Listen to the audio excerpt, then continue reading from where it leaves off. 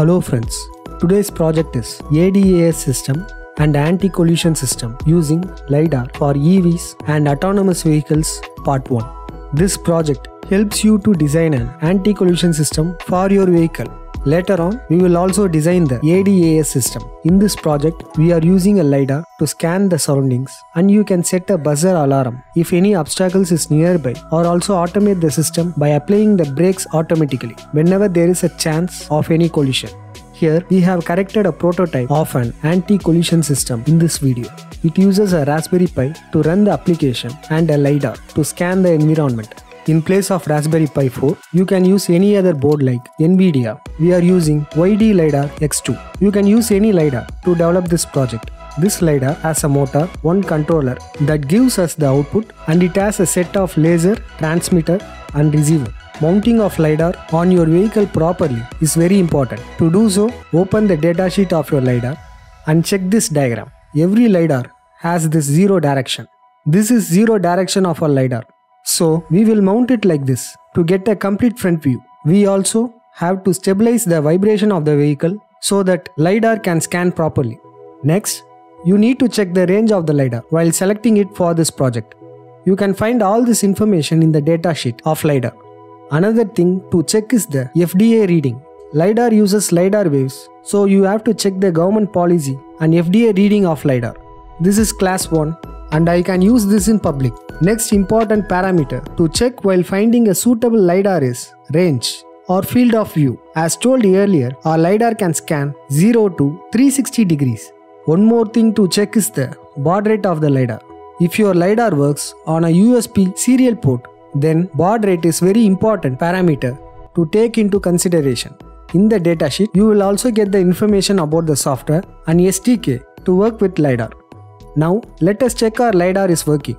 I have connected LIDAR to my laptop. I have already downloaded the software and SDK required to work with this LIDAR. Select your COM port to which you have connected your LIDAR and select the version from the drop-down.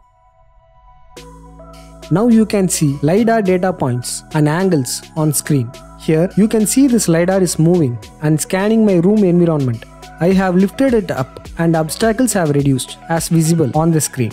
You can also see the distance from the obstacles here. Now, we will connect this LIDAR to a Raspberry Pi board. You can connect your LIDAR to the development board you are using. I have remote access to my Raspberry Pi via VNC Viewer. First, you have to download the SDK as per your LIDAR on your board.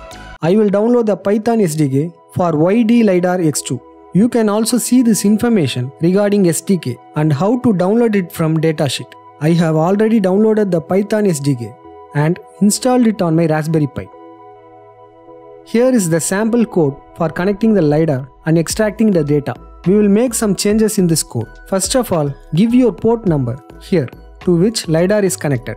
To get the port's information of Raspberry Pi, type lsusb command on the terminal. It will give you all the connected ports on the Raspberry Pi board. This function prints angle and distance on the output terminal. Now I have run this code and you can see the angle and distance on the output terminal. Now to design an anti-collision system for my vehicle, I have to set a condition. For example, I do not want any obstacle to come in the range of 220 to 300 meters in front of my car.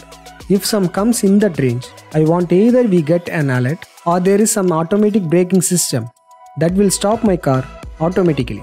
For this, we have to check the angle, hence we have applied an if condition inside this function. Here in this prototype, we are printing these statements on the output terminal as an alert. You can use other GPIOS of Raspberry Pi board to connect a buzzer. Now, I have run this code and you can see a warning is printing along with angle and distance when I bring my hand closer to the LIDAR. If you also want to see the graph, then you have to use the matplot library. First install NumPy and matplot libraries and then import them in your code. Matplot is used for plotting the graph and NumPy library is for numerical calculation. Next, we have to define angles in which we want to plot LIDAR data points. This function will plot the graph and we can see a graph like this on running this code. This is just one part. We will see how to connect the system when the hub motor of EV and how to make an ADAS system in the next session. This is all about this project. We hope you liked it. Do implement this project at home and let us know your experience. Thank you.